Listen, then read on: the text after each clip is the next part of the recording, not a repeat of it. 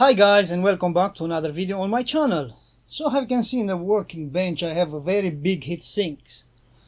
This is because in the last 3 weeks I am designing my own schematic on a Class A single-ended audio amplifier, because I want to get a very nice sound. And when you want to get a very nice sound, the efficiency needs to be compromised, because you cannot have high fidelity and at the same time also high efficiency. So let's get closer to my working bench and to talk more about this amplifier.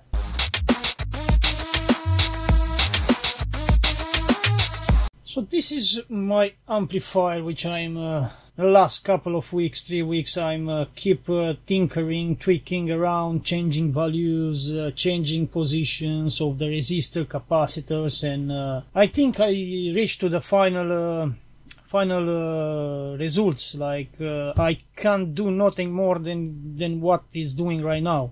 I can boost the power more. So practically this is the maximum what I can do on this amplifier. So we have a dual rail power supply, positive, ground and negative. Each goes to this amplifier with dual 30 volts, so positive 30 volts, 0 and negative 30 volts. And it's a single-ended, because you're gonna see in a minute when I'm gonna show you a bit the schematic and walk you through the schematic how I come out with this one. And on quiescent current it's drawing almost 3 amps continuously, and for 3 amps quiescent current you need a very big heatsink like this one. Otherwise the transistors, even with this heatsink, the transistors run about 90 degrees and the heatsink reach almost 50 degrees. So yeah, it's dissipating, but not so much fast, even if it's quite big like this one. And then we have across the emitter resistor, I have a bias of 800 millivolts, something like that, across one resistor, emitter resistor of this amplifier. But first, let me just power on and play a few songs to see how it sounds, and then we're gonna look a bit to the schematic and I'm gonna explain a bit things what I did so far. Okay, so you can see already I turned on the power supply, so the amplifier now is powered on. So the quiescent current for this is the negative side, so I have 1.75 amps, and this is the positive side, 1 amp 0.76. So this is the quiescent current that is drawing, so I say almost 3 amps, over the 3 amps. I can lower, but now I over bias it just because I want to have a really nice sound on it. And now let me show you also on the desk the other multimeters, what are measuring the DC offset and also the bias resistor. So here we go. This is connected to the emitter resistor, which is measuring the bias, so it's biased on 850 millivolts. Still need a bit of time to get a bit warm, more warm. And this is the DC offset, which is connected to the speaker terminal, and it's about 0 volts in DC offset on the output, so there is no DC voltage on the speaker at all, because this one is not yet set up, so that's why it's still bouncing a bit. But once this one is set up to the right temperature, the heatsink, and it stabilizes everything, it needs a bit of time because it's Class A and we are drawing continuously almost 3 amp and something, and yeah, it's taking a time to get stabilized. So maybe like let's see, 10 minutes sitting just like that, and then it will gonna be already set.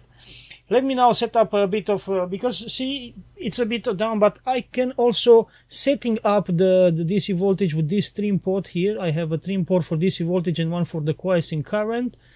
So if I turn a bit, see, I can setting up the DC offset.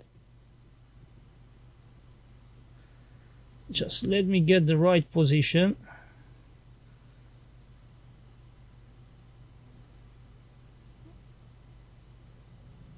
So let's see, we are about there, see, again, 0. So let me now connect a source of sound. Let me also connect the speaker, put the microphone in the front of speaker and record a bit to see how it's doing. So I set up my microphone in the front of the speaker. I'm using still this crappy cheap speaker, just in case that anything goes wrong, bang, I'm not burning up some expensive speakers. So I set up on this distance because I don't want to pick up too much noise between the speaker and the microphones. Like that I can get the best sound possible from it. So let's play a sound and see how it sounds.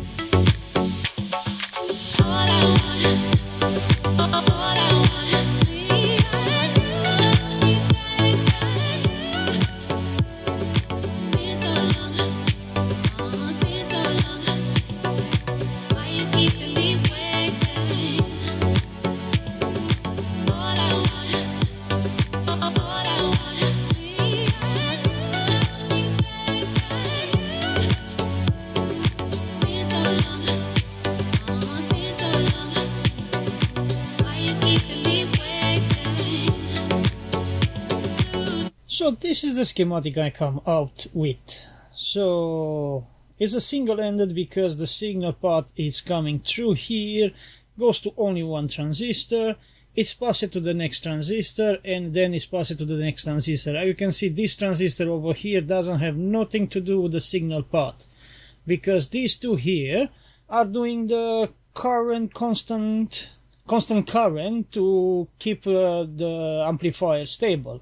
Here down we have the stream port with which one I adjusted the DC offset over here on the output, and with this stream port we are biasing the transistors over here using the stream port. When are you designing a circuit, a schematic of an amplifier or anything else in general, you need to do one thing. First, put a balance on the middle, and on one side you put high fidelity, in this case because it's an amplifier, and the power, and in the other side you put the efficiency. And for sure, if you want the efficiency more, when you boost the efficiency up, it will gonna go down the high fidelity. And it's same, if you want more high fidelity, definitely you need to lose on the efficiency, because the class A always has low efficiency but a really high good fidelity. And then the AB, they stay a bit on the middle someplace, and the class D, it's opposite, high efficiency but the fidelity is very low. So that's why I was keep